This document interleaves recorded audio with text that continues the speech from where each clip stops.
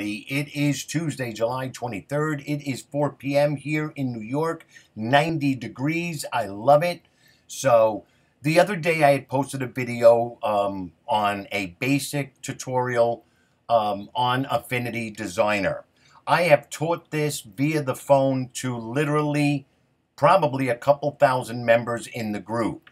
But because there's 12,000 of you now, it's getting harder and harder for me to keep up with the demand. So I said, I'm going to produce a video that, will help you guys along. And this is the same exact teaching tutorial I do over the phone, one-on-one. Okay. So anyway, without further ado, let's get going. You're going to open up Affinity Designer and you're going to have the black blank screen in front of you. Okay. One more note. The reason I'm redoing this video is because the first one I posted a couple of days ago ran about 19 minutes long. When we uploaded it to YouTube and provided the link, the video only played for 10 minutes and cut the rest of the video off. I don't know why, so I got to do it again. So you have Affinity Designer is open. There is your, black blank screen in front of you. As many of you members have heard me say time and time again, especially when I'm doing the tutorial, when you go to do a project in Affinity Designer, you have to think about it as building a house. So in other words, when you build a house, you have to build a foundation. With the foundation, you can then build the house. So here's what I mean by foundation. Let's say you're doing a t-shirt design, and I'm just going to pick a number. It's 6 by 6.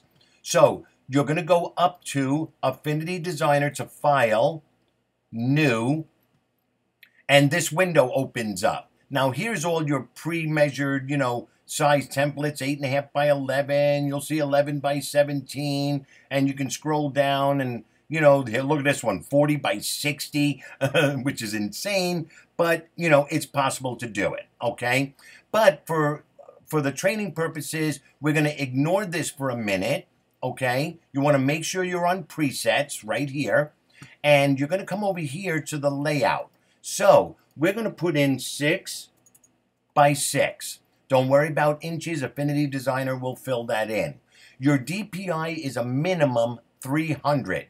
Of course, you can make it more if you want, but the acceptable is 300. We are in the United States, not Europe, so we're going to convert that to inches. Do not worry about orientation. Affinity will figure that out. Now, create artboard. Leave it unchecked for now. Here's why. You're going to learn how to create an artboard when you go to Affinity Designer's YouTube channel and see their other videos, and it will teach you how to create an artboard. We don't need it for the tutorial.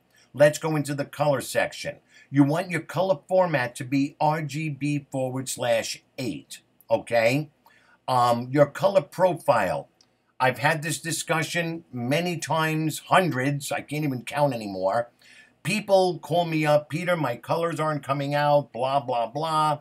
The first question I ask him is, who did you get your ink from? Oh, I got it from XYZ, all right? Did XYZ provide you with a color profile? No, they didn't, Peter. They said I didn't need one.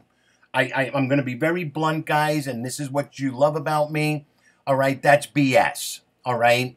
In order for sublimation ink to work properly, you need a color profile. There's only one company in the United States that developed a sublimation ink, and rightfully so, because he was the creator of sublimation ink, and that's Cobra Ink. He has created a sublimation ink called a Cobra Ink 4.3, if I remember correctly, that does not require a color profile.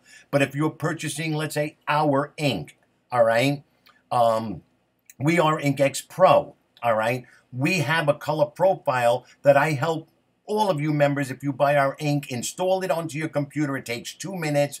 So no matter what, I don't care what anybody says, and I'm sure I'm going to upset a couple of people. You need a color profile if you want to, be in the game for sublimation. So here my color profile is this one. And that's for my Epson 1430. Your numbers will be different if you have a 7710, whatever, it doesn't matter. So enough of that. RGB/8, you need your color profile installed for your sublimation ink. If you're going to buy sublimation ink from somebody, ask them for the color profile. If they don't have it, don't buy it. Plain and simple, okay? Transparent background, let's leave it unchecked. Again, you'll learn that from the YouTube videos on Affinity Designer's channel.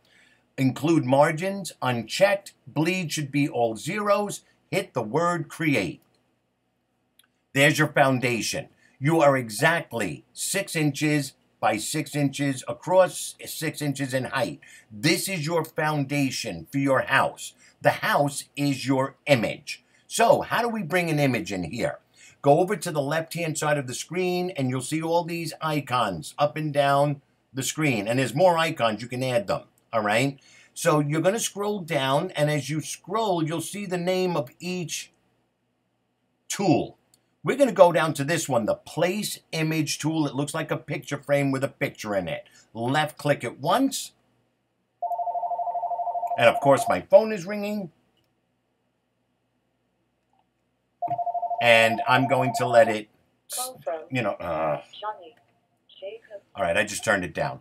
So this window is going to open up, and I'm going to pick a design here on my desktop. And you can choose any design you want, you know, whatever you're working with. It could be in your picture folder, whatever. Okay? And let me turn this down. They're going to have to wait. Once you click the image and hit open, you're going to see a little arrow pointing down to a swimming pool. Left click once. Okay? Now, some cases the image might be larger than the foundation or smaller than the foundation. All right? So what you want to do is go up to this little tool up here. Okay? And the little horseshoe tool, that's your snapping tool. Make sure you left click it once to activate it. So this image is much larger than my foundation. So we're going to grab the image and move it, because I want to find the corner. See, here's the corner. Grab it and start shrinking it down. Grab it again, start shrinking it down, grab it one more time, and there's the image, okay? So here's what I want to do. You want to bring it over to the top left-hand corner, and do you see the red and green lines that are intersecting at the corner? That's your snapping tool taking effect, showing you that you're exactly in the corner. Let it go. These blue dots that you see all around are your placement dots. So you're going to grab this dot, bring it over, left click and hold it, and there's your green and red line intersecting. Let it go. There we go. At the bottom here, you want to do the same thing. Scroll down if you have to with your mouse so you can see the bottom, and just click and hold and pull it down. You see all those lines? That's showing me I'm exactly 6 inches by 6 inches, and I'll prove it to you. Come over here, and there it is. Width and height is 6 inches by 6 inches, okay? So now you just built your house on your foundation, okay? So let's keep going. We're going to go back over to the left-hand side, okay? And here is more icons. You're going to find your artistic text tool. You'll see a little arrow hanging off of it. Right-click, move over to artistic text tool, click it. Now look at my mouse. It became a crosshair with the letter A. So let's just go right here to the center of the image if you want. Look, there's the green line showing I'm exactly in the center. Left-click once, move your mouse away, and you're going to see a blinking cursor. Okay, so let's type in your name. In my case, I'm going to type in my name. 2 capital letters, P-E-T-E-R, all right, or your name, whatever, okay? Take your mouse, go back over to the top of the icon list, and hit Move Tool. Left-click it once. It takes me out of the former command, which was the text tool. Go back over to your name, and you will grab the bottom left-hand corner or the top. It doesn't matter. I just want you to stretch your name out, okay, so you could see it, all right? Now, here's my name in plain, you know, Arial black font, all right? Underneath the Affinity Designer logo, as you see up here in the top left-hand corner, you're going to see your font list. Drop it down, go to the first font. Don't click on it, just go to the first font. Go to the second one. Look at my name or look at your name. you can change it to whatever font you want. So I'm going to pick Algerian. I'm just going to pick Algerian.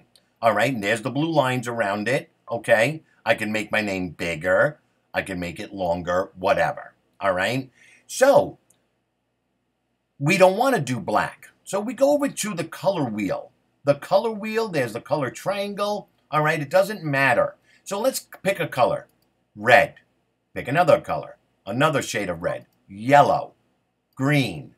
Blue. Looking at my name. Now, the blue, I want to change the shade. Go into the triangle.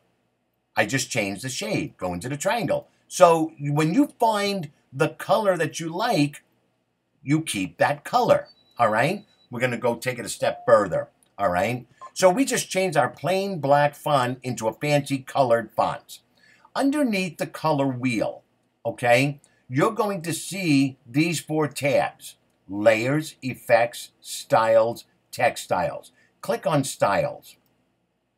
You're going to see all these gears. I love this in Affinity Designer. Let's count down 5. 1, 2, 3, 4, 5. Move over to 3. It says 80s poster shine. Click it. Look at my name. I just added like a 3-dimensional embossed glitter on my name. Pick a different gear. Pick a different one. Pick a different one.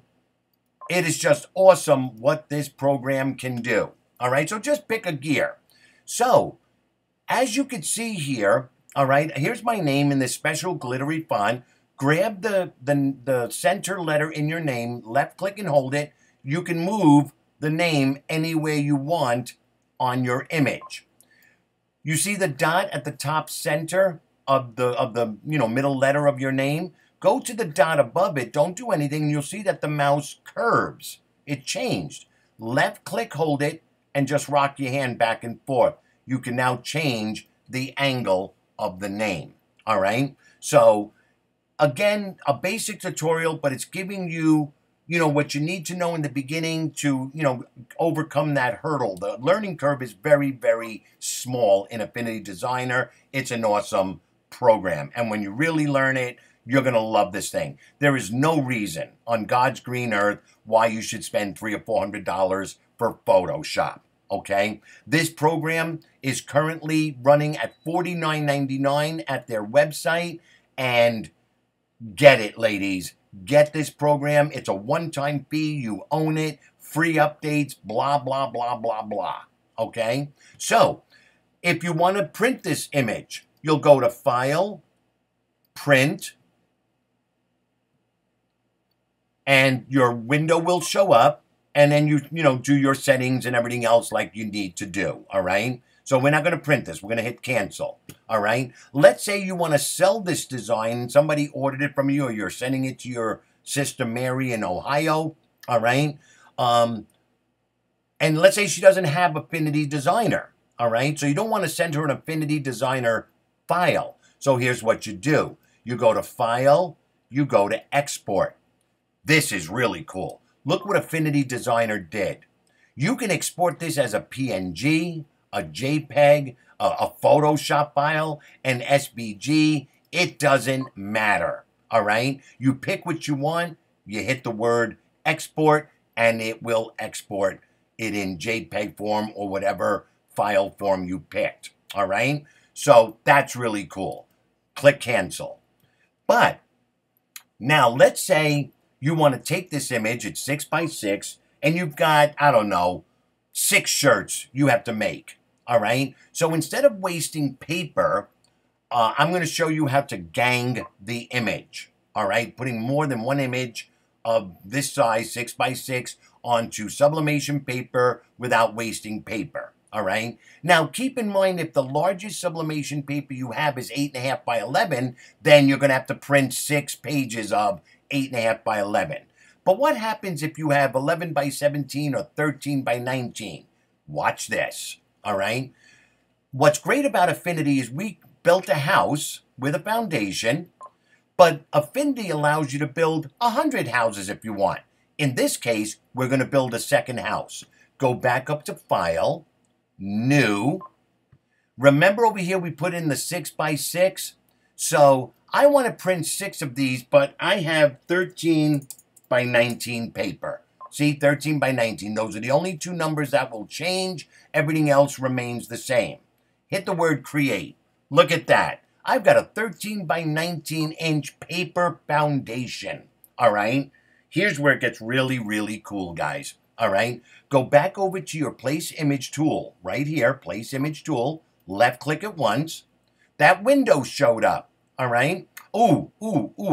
I forgot to do something. I apologize. All right. Go back to file. Click close. I'm back to my original image. In order to do the next step, you have to go to File and Save As. That's going to save it as an Affinity file. It says untitled.af design. I'm saving it to my desktop. I'm not going to bother naming it. Hit the word save. I just saved it as an Affinity file. Okay? Go back up to File, New. The 13 by 19 is still there. Click Create. There's my paper foundation. So this is the second step. The second foundation is the size of your paper. Okay? Go over to your place image tool. The window popped up. Now there's the image that I just saved. Click on it. Hit the word open. Bring your mouse back over. There's that swimming pool with the arrow. Left click once. There's the 6 by 6 image. Do not touch these dots, or else you're going to change the size of the image. So it's perfectly 6 by 6 sitting on a 13 by 19 piece of paper.